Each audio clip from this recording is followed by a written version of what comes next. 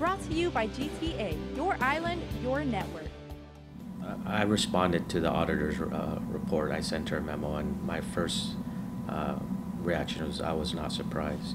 Grossly mismanaged and not accounted for. Those were some of the words to describe the findings of an audit of the funds of the Guam Office of Veterans Affairs released last month. And while these words may not have surprised Brigadier General Roderick Leon-Guerrero, it has, however, sparked a need for change at the Guam VA. I think with the reduction of personnel or the lack of personnel in the Veterans Affairs Office, and then they are not properly trained, it created that environment. And so I just think through time, individuals were in an environment that created an atmosphere that set them up for failure. And so again, we've taken corrective action, and I'm confident that we won't have these issues in the future. The Adjutant General of the Guam National Guard was appointed in May to oversee the Guam VA following the resignation of Administrator Martin Manglotnia. He is currently working with current Administrator Jose San Agustin to address some of the problems found in the audit. Leon-Guerrero says many of the problems stemmed from poor record keeping and poor accountability.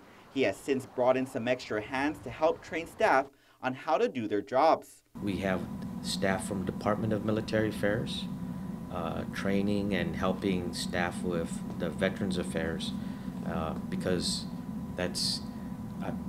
there's lack of knowledge, expertise. Leon-Guerrero serves as the director of the Department of Military Affairs. It's the first step in a larger plan to incorporate the two entities. The reason why we're headed down this direction is we're working to, and I've said this a couple times, to consolidate Veterans Affairs under Department of Military Affairs, and the reason why is that DMA has resources that can help Veterans Affairs, and so consolidating them would better help the veterans. He says the assistance of the DMA has already shown good signs as they've helped decrease a nearly $13,000 water bill at the Veteran Cemetery.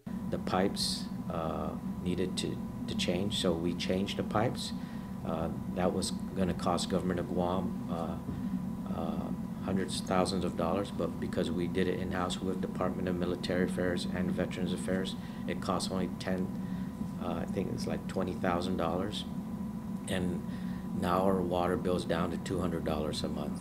He's currently working with the administration on a bill which is currently in its third draft form. Because of budgetary reasons, they hope for implementation in fiscal year 2018. Reporting for Guam's News Network, I'm Ken Quintanilla. Brought to you by GTA, your island, your network.